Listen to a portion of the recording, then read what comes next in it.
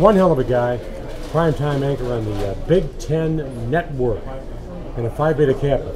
And I can't recall the last time we had a Phi Beta Kappa on this program. We welcome Dave Revsine. We welcome you to the Daily Coppock. It's game time, long ball time, as we broadcast from Carmichael's, the place for steaks, 1052 West on Monroe Street.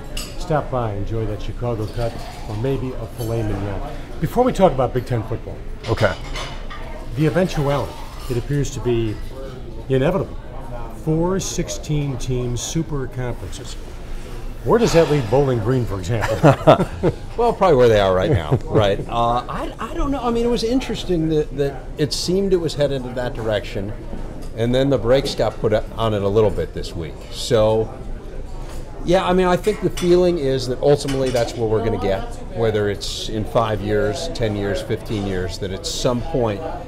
But I do think there is this sense of resistance. I think the issue when you're running a conference is every time you add a team, they need to bring more to the conference than they're going to take. Right.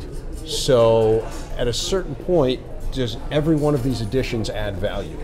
And, I think in the Big Ten, you would certainly make the argument that Penn State added value and that Nebraska added value. Who else would add value? How about Missouri? I guess the initial thought was no, right? Because they were interested and they're not in. So I don't know. I mean, again, if you're put up against the wall and you have to make an addition, then maybe you start weighing those. But I mean, I think at least in the Big Ten, the decision has been quality over quantity. It seems like the Pac-12 went in the same direction, right? That they felt like we like what we have. TV deal's good. You don't want to water down your product. If Jack Swerber, the AD at Notre Dame, was sitting with us right now, and he was going to make a decision about remaining independent or joining the ACC, right? What would you tell him to do? What would I tell him to do? I mean, I guess I'd have to know the finances of where they are, what the ACC deal would mean to them. It seems like Notre Dame is a case unto itself, because I feel like everyone else looks at this as, okay, what's in our financial best interest? What can we do for the bottom line? But it seems like, and you're around Notre Dame, maybe you know better than I do, it seems like that independence is just so important to them. That is kind of the core of who they are. They are football independent. And that maybe you do that even at the sacrifice, because Indiana makes more money off TV than Notre Dame does. Oh, yeah. Purdue makes more money off TV.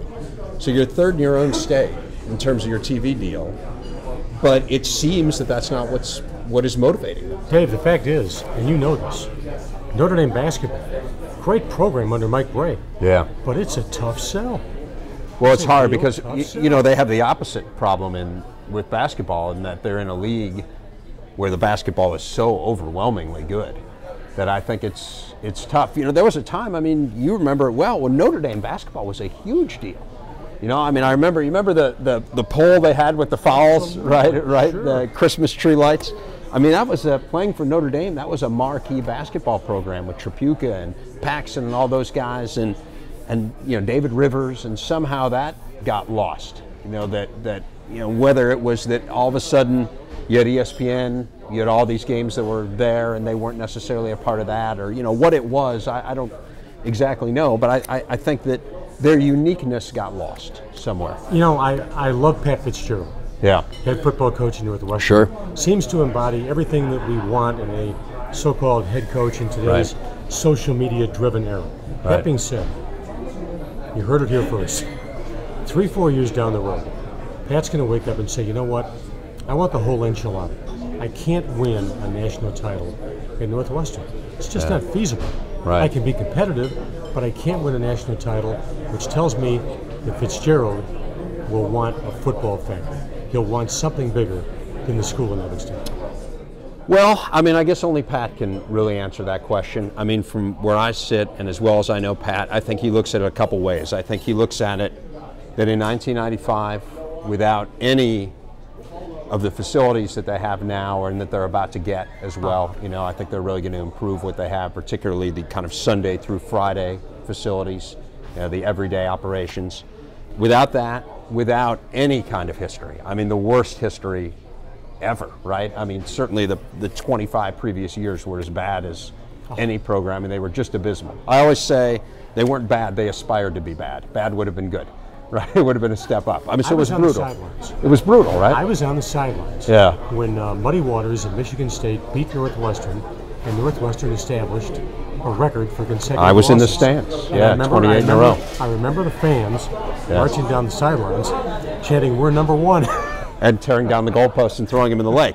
So when you think about where they were in '95, and Pat will say we were number 3 in the country, ranked number 3 in the country without any of the stuff that they have now. I think that he believes in his core that he can get it done.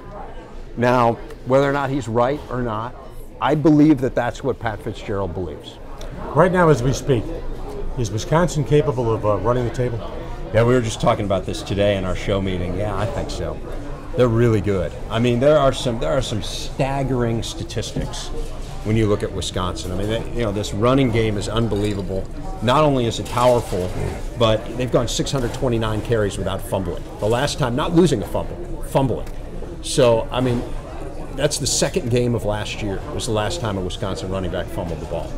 So, I mean, it's just, Russell Wilson, unbelievably efficient at quarterback. So, I mean, I think the combination, they're so hard to defend that even though their defense is, at this point, didn't look great against UNLV, have looked better the last couple of weeks, it's hard to know how good the competition is, but you're constantly, we were making the comparison today in our meeting, it's like holding serve in tennis. They're always going to hold serve on offense. I mean, last year they scored 70 touchdowns, they punted 38 times. And that was last year without a quarterback who's as good as Wilson. I just think it's going to be hard to keep up with them. Could someone do it? Absolutely. I mean, you look at the talent on the field in the SEC, there are going to be teams that are going to be able to slow them down. But I think they're really good. I think they're capable of running the table in the Big Ten. Absolutely. Now, Mr. Revsine, you're under oath. All right. Be honest. Yeah. Back in the 80s, you were a big devotee of Coppock on Sports on radio. Absolutely. Yeah. I mean, I grew up listening to you, watching you. You owned this town when I was a kid. I mean, absolutely owned it. But it was neat. It was the whole era of local sports, which on TV, which I think is unfortunately dying. But I mean, you looked at with you and Weigel and Johnny Morris. I mean, it was big. I would flip to all of you guys to see, I'd time it. So, what time does Chet come on? What time does Johnny come on? When's Weigel on? I mean, that was, because it was all you could get, right? I mean, that's what's so amazing is how it's all expanded now. You've made my decision very easy for me. Yeah. I'm going to fire my agent. Hey, David, I appreciate it. Chet, buddy. thanks a lot for having me. Thank you for taking time. Yep. Dave Revsine, primary anchor of the Big Ten Network, very simply one of the best in the business. This has been the Daily Coppock from Carmichael's, the place for steaks, 1052 West Monroe Street. Do your taste buds a flavor. Stop down at Carmichael's. You'll never go wrong. So long, everybody.